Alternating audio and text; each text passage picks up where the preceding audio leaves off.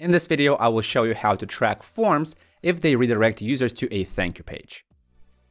The first method does not require Google Tag Manager. All you must have is Google Analytics installed on a website. So here I have a demo page with a form, and if I submit that form, the visitor is redirected to a thank you page and the URL contains form status success. In your case, the URL might contain something different, but the main idea of thank you page tracking is that the URL of the thank you page allows you to distinguish easily that the form was submitted. So it might be something like /thank you, /form submission was successful, or something like that. In my case, this shows that the form was submitted successfully. This means that when a visitor lands on a thank you page, Google Analytics is loaded again, and that is tracked as a page view. So this is necessary that there is a page view on a thank you page. And to make sure, you can check that with the debug view or the real-time reports of Google Analytics 4. Let's say that I want to check the debug view. So the first thing that you should do is to enable the Chrome extension, which is called Google Analytics Debugger. If you don't have it, then click the link below the video and install it. It works with any Chromium-based browser like Google Chrome or Microsoft Edge. So once you install that extension, then click it and its icon will change to this one. Then I will go to the form page again. Then I will submit the form, and then I will go to the debug view of Google Analytics 4. So once you submit the form, go here, then admin, then debug view, and here you should see the page views. Check the latest page view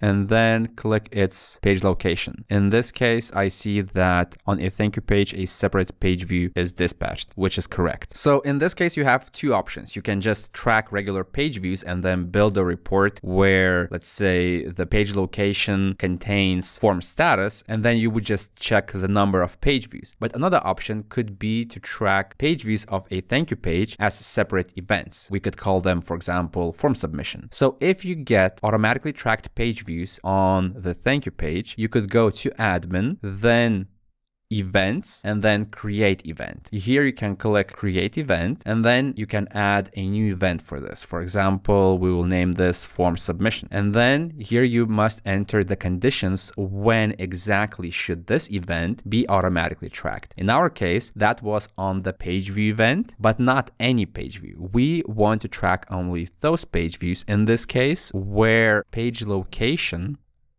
contains this particular parameter. So I will copy it and then I will paste it like that. So if Google Analytics tracks a page view and it does it on this particular page, then this additional event will be tracked by Google Analytics 4 as well. And if you have this checkbox enabled, which is enabled by default, then all other parameters from the page view will also be included in this form submission event. So click create. Then you might need to wait for a couple of seconds, and then we could test if this is working properly. So first, let's go to admin and then debug view. Now let's go to the website and to that initial form, and I will submit the form again.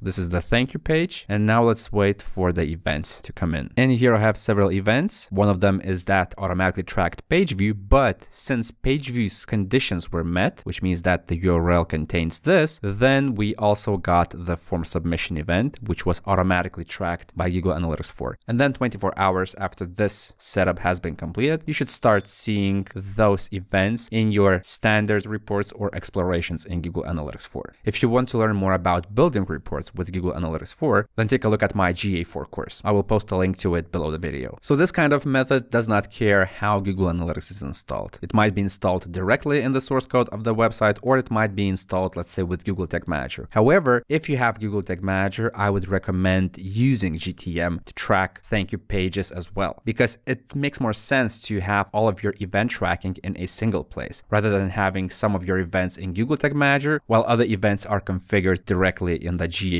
property. So now let's move to the Google Tag Manager option. But before that, I will delete the create event rule because I don't want to have duplicates. So let's delete that. And then I will pause the video. In the meantime, I will add Google Tag Manager to the website, and then I will show you how to configure thank you page tracking. All right, I'm back, and this is my Google Tag Manager container that is installed on this demo website. Inside Google Tag Manager, I have the GA4 configuration tag, which is also known as Google Tag, and inside that tag, I have entered the measurement ID of my Google Analytics 4 property. So this is the basic setup which is necessary. Now, the next step will be to create an event tag, which will send an event to Google Analytics when page URL contains this one. So in Google Tag Manager, I will go to Triggers, then New, and Trigger Configuration. So my Google Analytics configuration tag, also known as Google Tag, fires on initialization. So your intention here should be that the event tag, which fires on the thank you page, would fire later, let's say on DOM ready or window loaded. In this case, I will select DOM ready. We want this trigger to be activated not on all DOM ready events, but only on those where page URL contains this. So let's select page URL contains and then this. Again, in your case, it might be something different, so you will need to adapt. And then I paste it right here. The reason why I selected page URL, because page URL variable also includes query parameters, also known as URL parameters. They come in the URL after the question mark. If I used page path, then this particular value could not be fetched. Actually, you know what? Let me show you this in action. So I'm in Google Tag Manager. I will click Preview, and I will enter the URL of the thank you page.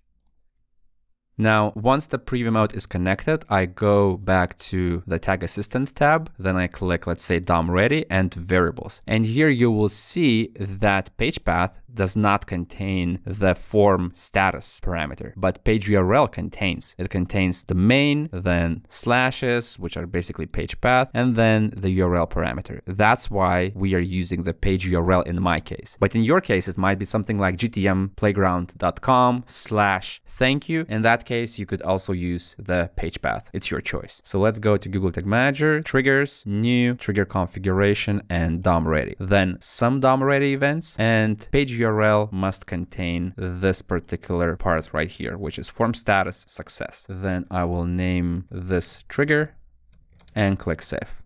Then I can go to Tags, click New, Tag Configuration, Google Analytics, and then GA4 event. Here I have to enter the measurement ID of my data stream. So I can go to Google Analytics, then Admin, then Data Streams, click my website data stream and copy the measurement ID. Then go here and paste it. Then I can name this event. It can be, let's say, form submission. And then in the triggering, I will select my DOM ready trigger. So this is the most essential basic setup. Of course, you could go more advanced. For example, maybe you could try to fetch the ID of the form, but this would go out of scope of this tutorial. I talk more about advanced stuff in my intermediate/advanced Google Tag Manager course. So I will post a link to it below the video as well. When this tag fires, it will track the URL of the thank you page, and it is the bare minimum, which should be enough for you to identify which thank you page was visited. Then let's name this tag and click Save.